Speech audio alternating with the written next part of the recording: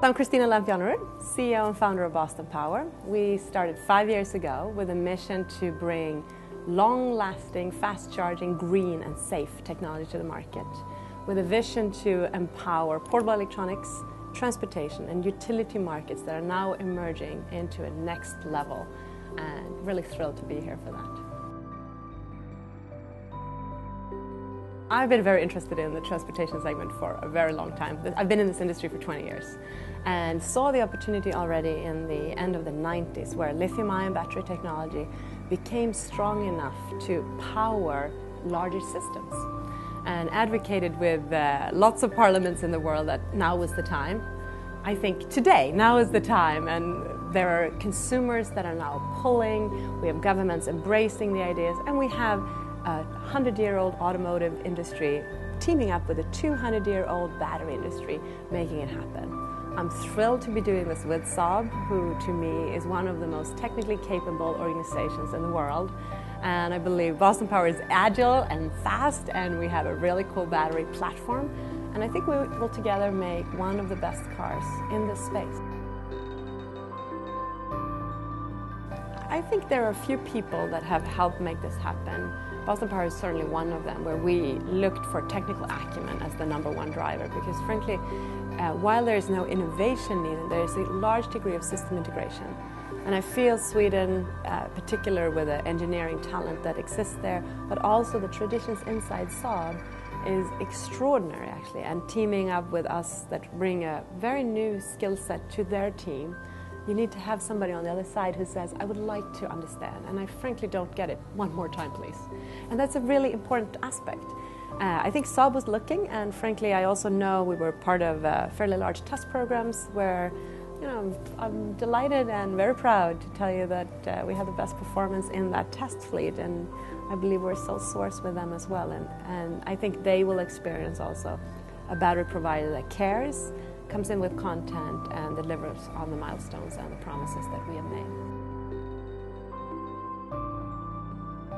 We approached quite a few different automotive players already 2 years ago, and we're of course thrilled with the technical depth, frankly, at Saab. So it has been very critical to us, just like we did with HP, who helped the company become real in the portable electronics space, where they pushed us through all Six Sigma manufacturing, all the details, and basically the highest performance possible in the market. We now have that platform and able to deliver to Saab in mass production products that have been through all the industry standard audits. We are one of the biggest providers in the world right now of big systems. And while there are a lot of unknowns as we approach new markets, Saab has a lot of engineering talent, and we're immensely impressed with that and totally thrilled. We're meeting between the power source and the powertrain. There's this new era of collaboration where our two teams, and with other partners involved as well, are not inventing, but basically hooking up these different inventions into a system. So in some ways, you can think of our battery technology as a platform. And how about this? Think of Legos. 3 Legos, or 4 Legos, or 5 Legos for portable electronics, 500 to 2,000 Legos for a car, and 30 to 40,000 for a power station. So we are basically in mass production of a very low-cost solution that survives in consumer electronics, deploying consumer electronics components for the steering system and the electronic interface to the application, as well as having an opportunity to have scalability. And that's really what we offer.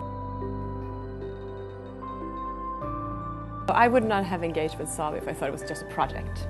I'm on a mission. I want to make this Saab platform the leading edge technology in the world, because we can. And Boston Power is very hungry to make this happen. Our team is extremely eager to engage. And I feel the same on the Saab side. I believe Saab, with its ups and downs recently, has gotten a laser sharp focus. It's part of the European mission right now to make Saab one of the premier providers of electrification in transportation. And they have the commitment, they have the drive, and they have the willpower and the knowledge, that's most important to me, to actually make this happen. And I believe you will see in less than a year 100 cars going out as the first test fleet. And shortly after that, I believe we have the opportunity to provide actually very large fleets, thousands of cars. We're going to invite trial drivers that can get a chance to be part of the testing and the feedback. I actually feel it's a little bit of a mission. We will basically engage with the public to get feedback and in a fairly honest and maybe even unusual way. We are very fortunate at Boston Power. We have Saab as our European frontrunner.